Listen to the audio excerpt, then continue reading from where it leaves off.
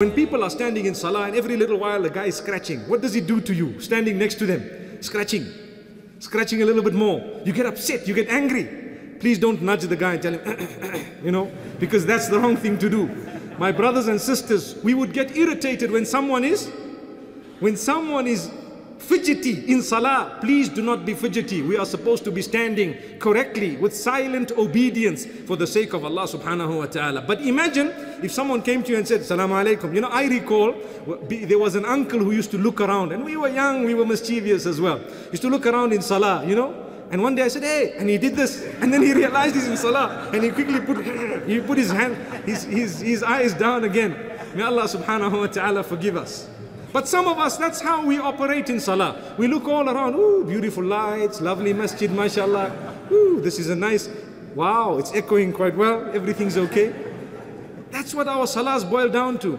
There was a time when the companions were allowed to speak in salah. Do you know that?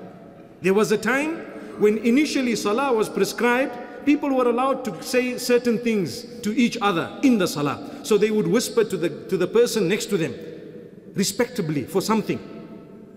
So then there came a verse of the Quran, verse number 238 of Surah Al-Baqarah. And this is a hadith muttafaq alayhi, reported by Zayd ibn Arqam radiyallahu anh. He says, we used to speak to each other in salah until Allah revealed a verse, وَقُومُوا لِلَّهِ قَانِتِينَ.